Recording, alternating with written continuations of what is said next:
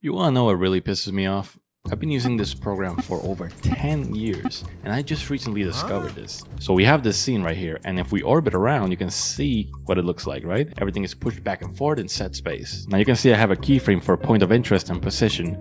I'm gonna go into 4 seconds, and then I'm gonna zoom into this dog right here, right? And as you can see, he becomes very blurry. Why is this happening? Well, of course, obviously, the reason is that I have depth of field on. But something's happening with the distance. See, if we switch from active camera to custom view, you can see that the distance for the depth of field is this square right here. But as we move forward, you can see that the distance also moves forward. We don't want that. We want it to stay focused on this dog right here. So imagine my disbelief when I found out that you don't have to do it manually with keyframes. All you have to do is this. Choose the dog you want to focus on, and then command click on the camera. Go to layer, camera, and link focus distance to layer. As you can see, it creates an expression for the focus distance, and that's what helps it stick to that layer. It just pulls out a bunch of code right here. I'm not gonna pretend that I'm smart enough to know what the hell is going on here. All I know is that it works, and that's good enough for me. And now, no matter how much you move the camera, the focus is always gonna stay on the dog. And you can see I can go super far back just for the hell of it, and again, still, the focus is on the dog, while everything else gets blurred out. Hold on though. I'm kind of getting ahead of myself a bit. I've been kind of missing for a while, haven't I? How long has it been? 2, 3 months? Holy sh**. Wow, I have been gone for a while. And even so, the channel has been growing. I mean, I've only uploaded like 4 or 5 videos, and we're all the way up to 1,700 subscribers. That's pretty insane considering there's people that upload hundreds and hundreds of videos and they never get to see this amount of subscribers. So I'm really appreciative for every single one of you. Not just for subscribing, but for taking the time to comment below my videos. Seriously, thank you. Anyways, let me show you another camera trick. So basically we just set it so that the distance of the depth of field always follows this layer right here. But what if we don't want that? What if as it zooms in, instead I wanted to focus on this one over here? Let's go back to the camera focus distance and just get rid of this expression. Hold Option and then click on the stopwatch. However, we want to create a keyframe for the focus distance. So let's set that up, and then let's press U to open up all of the keyframes that we have so far. And let's move forward to these keyframes right here, right? Now, as you can see, the dog is already kind of in focus anyways. That's because when we move the camera forward, the depth of field distance moved forward as well. But let's say this dog is just way farther apart in the distance, right? Let's say you want to immediately focus on that dog. Go ahead and click on the dog, Control or Command click on the camera, layer, camera, set focus distance to layer. And the difference is that instead of making an expression that glues the depth of field to the layer, this one just sets it for that specific keyframe. And it looks like this. See how everything is out of focus except for this? That's the effect that played. So now it moves from here, this one's in focus, but as it plays along, you can see it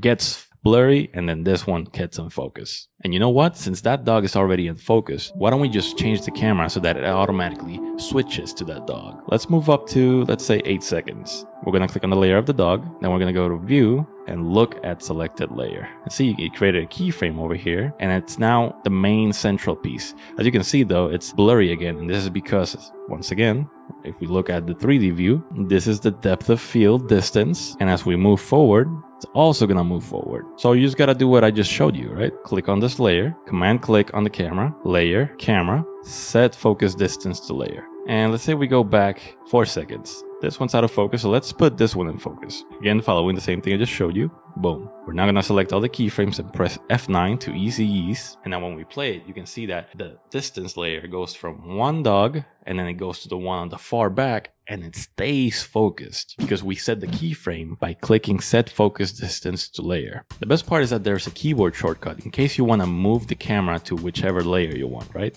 So let's say we just want to move to the dog 4, and I can't really see it, but let's say we move 12 seconds in, and I just press the shortcut, and look at that. Now it's focused on that one, and it created the keyframes down here.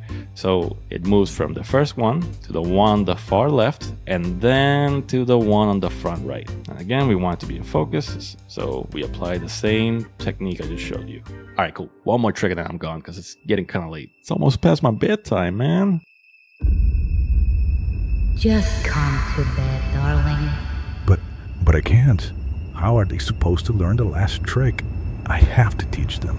Forget about them and just come to bed. No. Die, you wench. That's what you get, you stupid bit. Oh, wait a minute. Where am I supposed to sleep now? Can I crash at your place? Oh, that's okay. All right, let's go 16 seconds in. And let's say for some reason we just zoom all the way back here. I'm gonna bring in a quick button that I made and I'm gonna reveal it. And then I'm gonna make it 3D. So if we go to this other view on the side, right, you can see the button gets pushed to the starting point, but the camera is all the way over here. And that also includes the distance for the depth of field. So what if we want to bring the button all the way to the front without having to manually do it? So what you're gonna do is you're gonna select the button layer and you're gonna press Command Home. And look at that, it got brought all the way to the front automatically. So I'm gonna push this up a little bit so you can see this real quick. But when we go back on the composition to the previous keyframe, you can see that it gets blurry and it's in set space, right? So now if we look at the custom view, now the button is all the way in front of the camera and in front of the depth of layer distance. Pretty neat, right? Okay, I got an exercise that I want you to do. I'm gonna give you this project file for you to practice, and I want you to implement all of the 4 techniques that I just showed you. But here's what it's gonna look like, just like this. There's not gonna be any keyframes whatsoever. Your job is to implement every single technique that I just showed you. That way you can really ingrain them into your knowledge. Because if you just watch this tutorial and you don't take action, you're not actually gonna learn what you just saw. And so the best way for you to learn is by doing exactly what I just showed. So give it a shot. I'm gonna leave it down in the description for you. And if you wanna share with me what you just made, you can go to our Discord and upload it there. Thanks. Have a good one.